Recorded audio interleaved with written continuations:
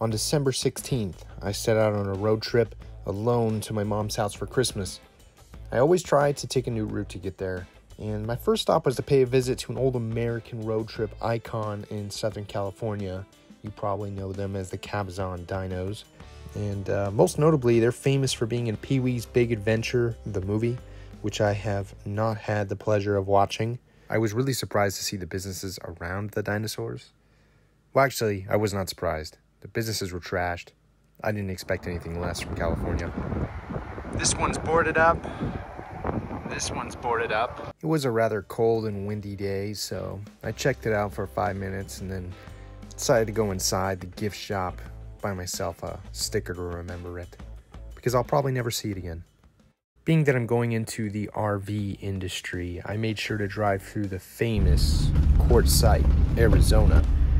It's world famous for being the snowbird destination for all people, no matter the social class. Here we see tents, cars, vans, trucks, trailers, fifth wheels, Class C's, B's, A's, all out here for a good time, sticking it to the man and not having to work, or being bums, depending on how you see things. Me, I like them.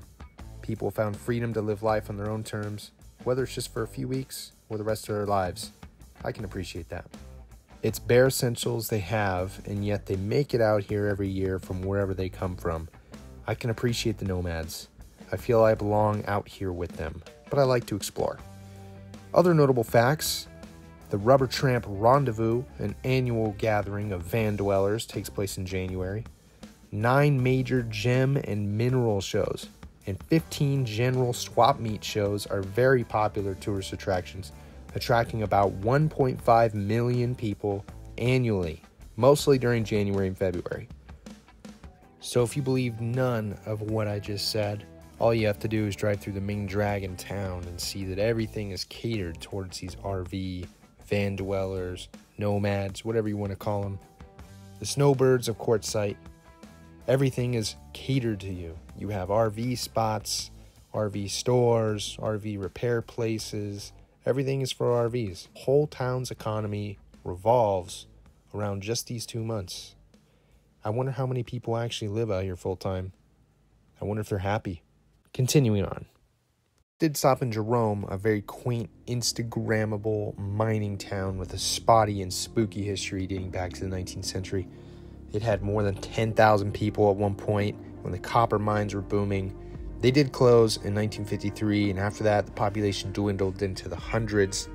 But then there's the Grand Hotel, which is haunted. Staff as well as guests frequently report bedside table lamps and televisions being unplugged, shampoo bottles rolling across the floor or flying across the room. The sound of doors opening and closing while the room is otherwise vacant are common. Guests have found electronics such as cell phones and camcorders dead center beneath the bed. Front desk staff, particularly the graveyard shift, have reported hearing coughing and sneezing from the hotel's laundry room, seeing shadows in the same area of whom they believe to be Claude Harvey, the hospital's maintenance man who was found dead on April 3rd, 1935, pinned beneath the Otis elevator, presumably murdered.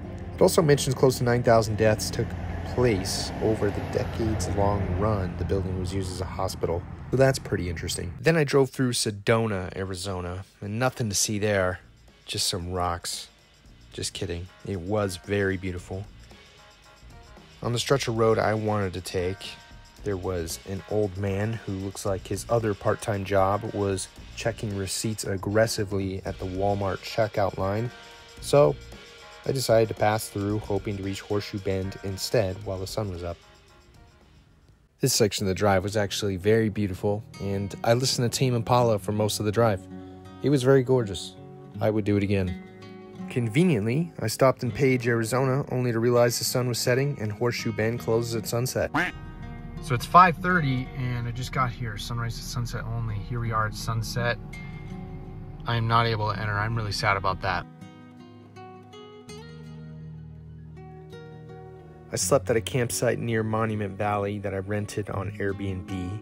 I woke up early because I was cold to make coffee, only realizing then that mistakes were made. Unable to produce my own caffeine, I found some 45 minutes away at a gas station and proceeded to Monument Valley. It was cloudy and I mean cloudy and foggy, no visibility at 8 a.m. I continued on to Shiprock, New Mexico, hoping to be in awe of the mighty Navajo lands. I found myself following 2-track roads off a highway, half mud, half horse poop. I was unfortunately blinded by fog. I wasted 2 hours trying to track into this freezing, muddy, barren land, but I was unable to pass deep mud after trying 2 different paths. Next time. I am a little bummed because even on the way to Shiprock, it looked like there was path closed, there was mud, a few ruts I wasn't willing to do, and then, you know, I took a different path and another set of just straight deep mud, and I was skeptical. I think I could have done it if my life depended on it, but it's not worth the risk because I will have a bad day if I get stuck out here because there's nothing. There's nothing. As much as I really think I could do it and I want to do it, I'm just going to say no because I know myself. If I get stuck, I'm going to be so mad. Because that would not be fun, waiting out here for somebody to find me. For one, it's cold. I have extra gas, but I have half a tank. It's not a good idea. Not a good idea. I decided to top off the already failed trip with the drive through America's shining star of a city, Albuquerque, New Mexico. I made it through the Navajo Nation, evading all the non-sober drivers. That wasn't good enough. I was out to dodge bullets, if I could. I stopped at a few famous places you might recognize from the popular show Breaking Bad with some of my extra time. So I looked up the worst hoods in Albuquerque, and it says Quigley Park, where I've basically just arrived, is the worst one. But I think it might be incorrect because this looks pretty normal. This is like not dangerous at all. This is chill. What is this? All right, in a turn of events, we're gonna go to the Warzone, which is the international district here in Albuquerque, and let's go check it out. Let's follow my man with no bumper here and see where he takes us. All right, made a right turn onto Louisiana Boulevard, and we're 2 minutes away from the Warzone. I'm gonna pick a street and just drive down it. It already starts to look pretty rough, so let's go investigate. All right. Domingo Road. Sweet, we already got some action here. I don't know what this is, but it's like some type of accident.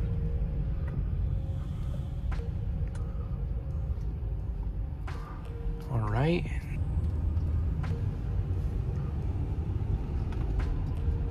Can't say it's the most welcoming neighborhood I've ever seen, but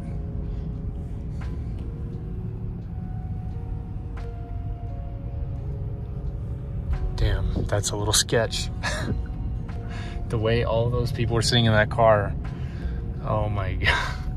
Let's go right.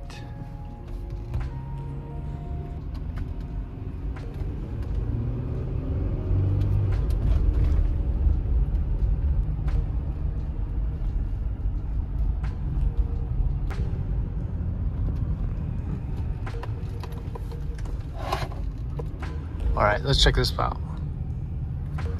All right. Now this looks interesting. Not that it's interesting, but it's just, wow. That's pretty bad conditions. This guy looked like he was stealing part of that fence. We're gonna go straight. I wonder if there could be some any opportunity here for the real estate. Stray dog. Being that a lot of it looks pretty bad. It could be repaired, gentrified, if you will, depending on who you ask. We got Outlaw Customs right here. All right, now it's businesses. Of course, we got some other people out for a walk this afternoon. Yeah, this is just this little isolated part. I have never seen any of this before. And the rest of what I've driven through does not look like this. This is different. But I'm unsure. So we're gonna go through here. Pretty rough. Thankfully we have a police presence there with a generator, a solar panel, and some cameras.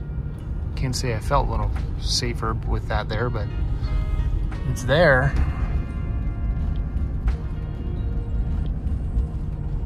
Wow. Look at all that trash, man. Just gonna clean all that up. This looks like businesses. I don't know if they're open or closed, but all right, we're gonna go this way. Oh, wow. It gets worse. It's nice to see some people are decorating for Christmas, so at least somebody is festive amongst all the chaos and rowdiness. I mean, this is not good.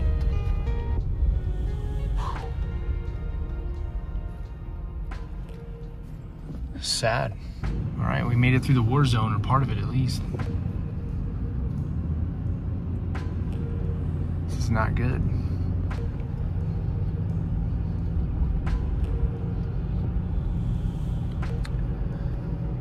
I still find it just mind-boggling. People are out here in the streets in the United States of America, the wealthiest, most free country, and we got people living in these conditions. But then again, we have a lot of services we offer people. How does this happen? It's sad. How are we gonna clean all this up? And when I say this, I mean the trash, the tents.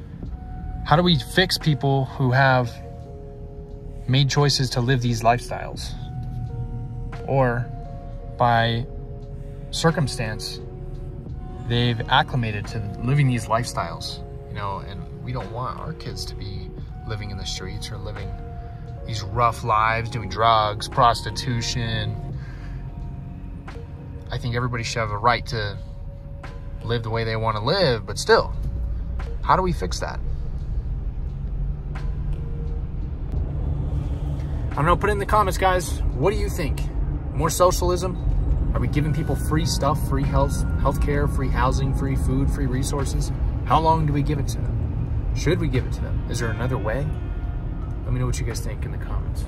I don't see a direct answer to this. I like how in America we have 50 different states and 50 different approaches.